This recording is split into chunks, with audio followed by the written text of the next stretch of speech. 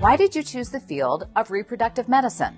I enjoyed working with couples closely through this journey in building their families. I found it to be fascinating. That was number one. Number two was just the technology was always evolving, always exciting. There's always something new to learn, and it's just fascinating to me. And so I feel like I am a professional student. I get to keep learning new things, new technologies, and have these wonderful, rewarding outcomes. What do you love most about your job? The thing I love most about my job is realizing or being part of this journey with a couple to achieve their dream of starting or having a family. I find it can be a long journey. I tell them it's a marathon, not a sprint, but when we get to the finish line, it is so incredibly rewarding.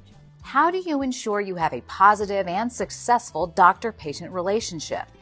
My goals with the doctor-patient relationship are, number one, to listen, be a good listener, and also communicate clearly. These are difficult, technologies we're talking about, and I think communicating clearly is very important. And so those two things together, I think, help me build this doctor-patient relationship well.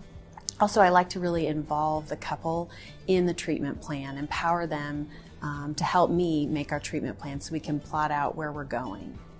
What would patients who have worked with you in the past say is your best attribute?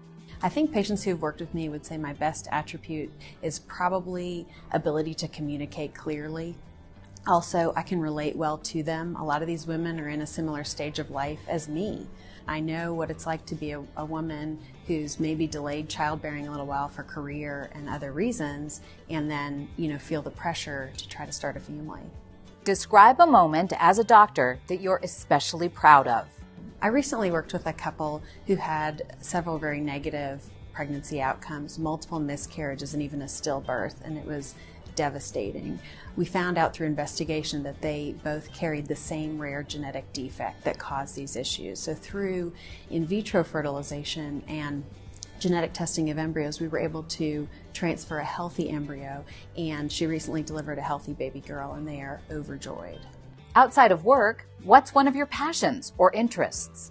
My number one passion outside of work is my family. I have 2 little girls, I have a husband, and so being, a wife and a mom are, to me, some of the best things out there. So that's job number 2.